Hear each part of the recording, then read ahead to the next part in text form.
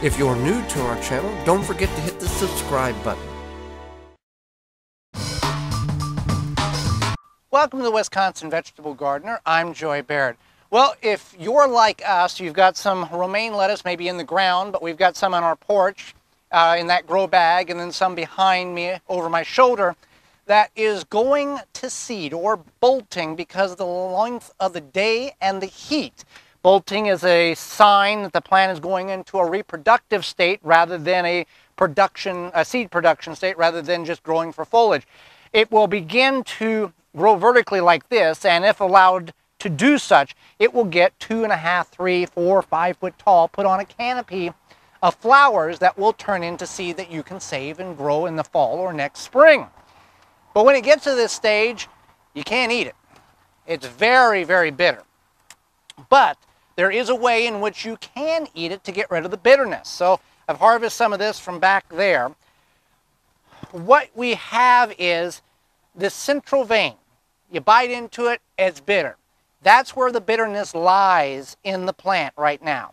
So what we can do is, after we've harvested, a little extra work here, but it will be beneficial. Take a pizza cutter, run on each side of that vein, cut out that center, that's compost, and then this is as tender and as crisp as lettuce you will ever buy.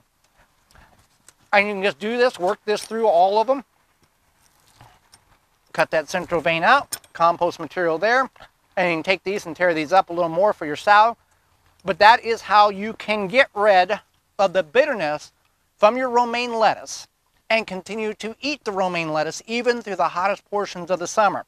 Now, the key to this is keeping your plants hydrated, making sure they're not stressed. Any discoloration of leaves, such as at the bottom here, you want to avoid things like that. But the main body of the plant is going to be edible as long as you take that central stem out, and you'll have great lettuce. This is the green kind. We find that the burgundy kind doesn't go to seed as quickly as the green kind does here. So thanks for watching. Join me again for more gardening tips and techniques. I'm Joy Baird, and this has been the Wisconsin Vegetable Gardener.